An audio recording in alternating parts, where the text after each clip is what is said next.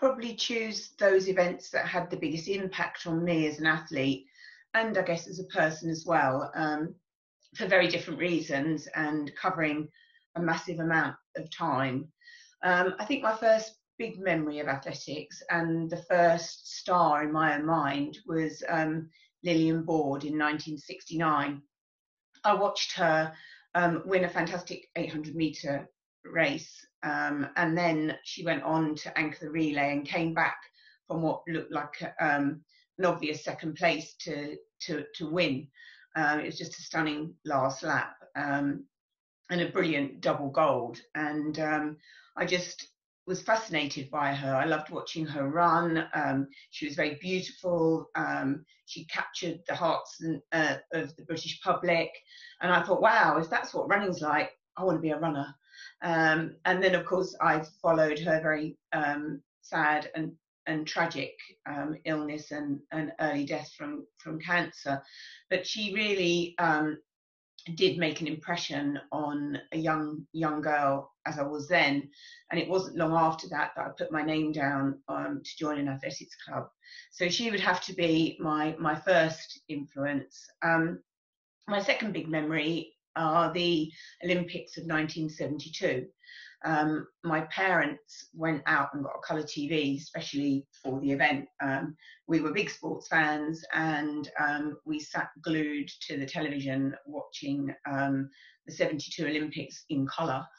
My memories from that are the men's 5,000 metres, and Ian Stewart coming through at the very last minute to overtake Steve Prefontaine, who was and still is one of America's best loved distance runners, and to get the bronze medal, and then being so monumentally fed up about getting the bronze medal. And I think that taught me a lot about the will to win and the value of winning. And that third, certainly for Ian that day, was just not good enough at all. And of course in those Olympics too was the wonderful Dame Mary Peters, who again was a nation's sweetheart during those championships, and won the gold medal. She went on to be my team manager in 1984, so she was just a wonderfully calm team manager in what for me in 84 was a very stressful situation, building up to the Olympics with all the Zola Budd stuff that had gone on before. So 1972 Olympics definitely for all of those reasons. Then 1980, I think probably I'm one of many to remember the Olympics from 1980, and the rivalry between Steve Ovett and Sebastian Coe.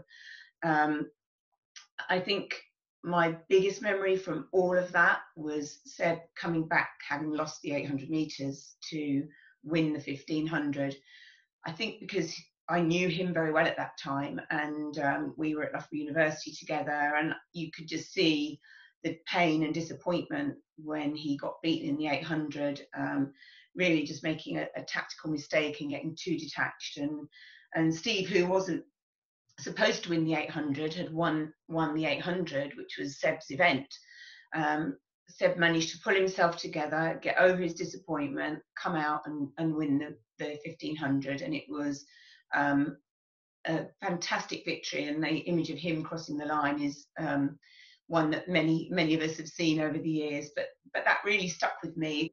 I just missed out on the 1980 Olympic team myself, having finished second in the trial but not run quite fast enough. So that Olympic Games, for lots of reasons, the Coe-Ovett rivalry, and wishing I was there, I suppose, really. Then my next one would be 1983 and the inaugural World Championships in Helsinki.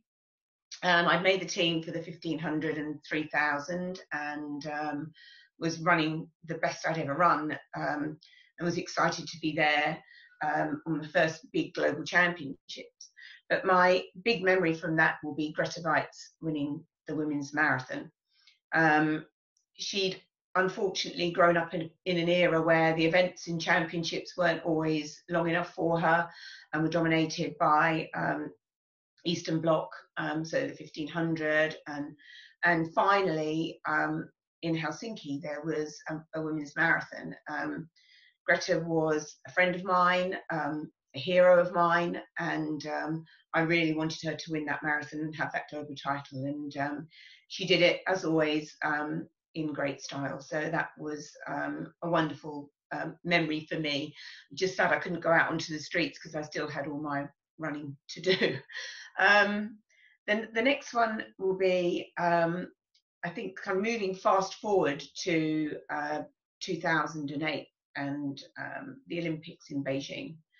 The build up to the men's 100 meters final had been extraordinary, and I'd landed in Beijing that morning and managed to get a ticket above the finish line at the top of the bird's nest, and witnessed Usain Bolt break the world record and win the 100 meters title, and that was fantastic. And there followed then championship after championship, year after year, of fantastic Usain Bolt performances, and he's been a real superstar in our sport, and I was privileged to witness that particular event, but also many after that, which just captivated the audiences that watched him and did wonders for our sport.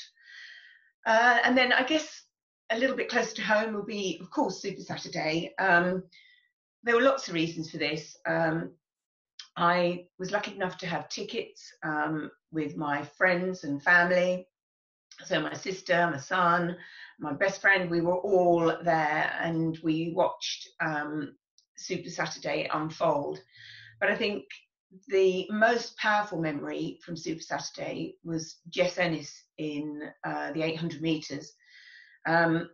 She'd won the event. She'd lived up to her reputation as the face of those Olympic Games, but she really ran that 800 meters with her heart, and it was just fabulous to watch her run so hard when she actually probably didn't need to, and that just proved what a superstar she is. And I can remember seeing her coach the next day as I was walking around the stadium, and I said, you know, that was just one of the most amazing performances.